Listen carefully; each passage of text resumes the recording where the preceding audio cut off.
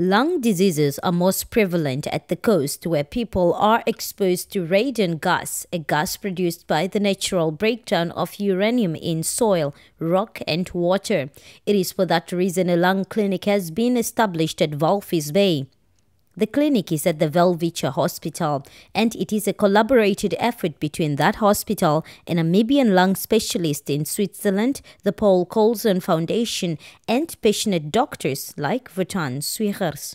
The age-old method was taking an X-ray, but the X-ray is not that accurate anymore. By the time that we pick up diseases like the cancer of the lung or mesothelioma or so on, was a little bit too late for us.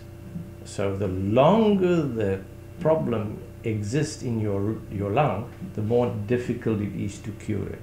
So we had to find another method. Dr. Swiegers explained that the clinic has a lung diagnostic laboratory and will be able to carry out detailed scans of patients' lungs.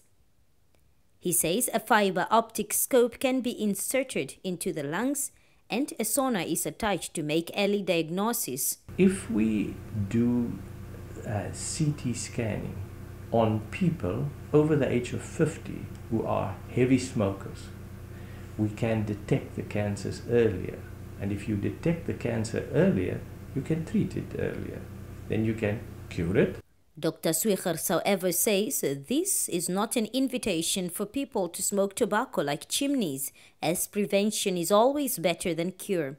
The lung clinic is negotiating with various medical aid funds, state doctors and the Cancer Association, so they form part of the initiative.